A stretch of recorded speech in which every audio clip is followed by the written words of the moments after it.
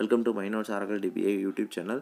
Today we are going to discuss about how to install PG Repack in Linux machine. So if we install the PG Repack, by default it will install the latest version of 1.4.7.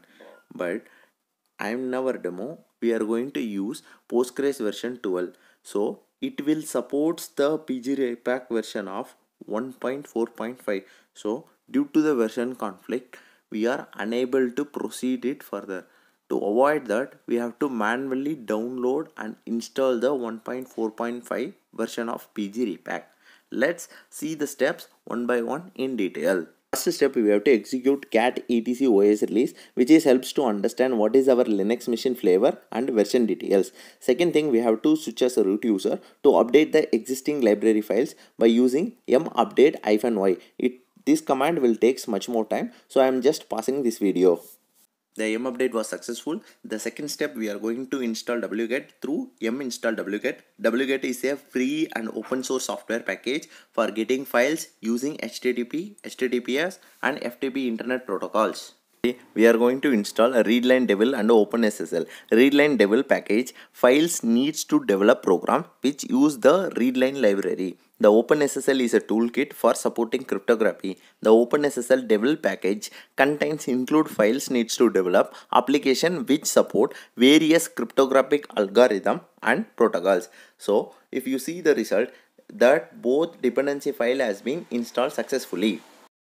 Now I am going to install the PostgreSQL devel package. This package is designed for Postgres development header and library files. So we are going to execute sudo yum install Postgres devel. If you see the result, it will install the Postgres static 9.2.4-8. So this version is very much important for the further step. The next step is we are going to install the GCC. GCC stands for JNU Compiler Collection. It is a collection of compilers and libraries for C, C++, Objective-C, Fortran, Ada, Go and deprogramming languages. Many open source projects include the GNU tools and the Linux kernel are compiled with GCC. Now I am going to execute the command of sudo yum install GCC. If you see the result, that GCC has been installed successfully. The next step is we are going to install the Postgres client server RPM through wget command. So this version detail should be matched with the Postgres devel package details, otherwise it will cause an error. So once we executed this wget command, that particular RPM has been installed on our local machine. So to verify that, we are going to execute ls-lrth. So the particular RPM is resides here. So now we are going to install the RPM by using sudo rpm-i, the particular file name. So it is installed successfully.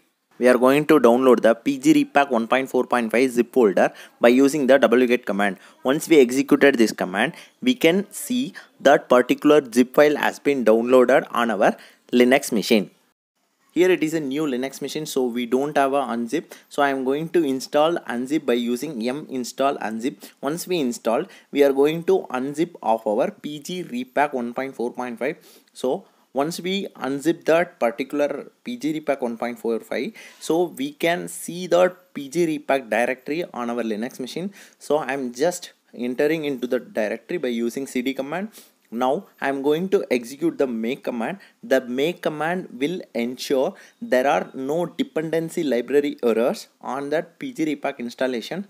So I have executed. If you see the result, all our dependencies are available. So we can move to further installation, whether we can use sudo make install or else we can just use cd bin pg./pg repack. So here we can invoke that PG Repack from in the directory as well.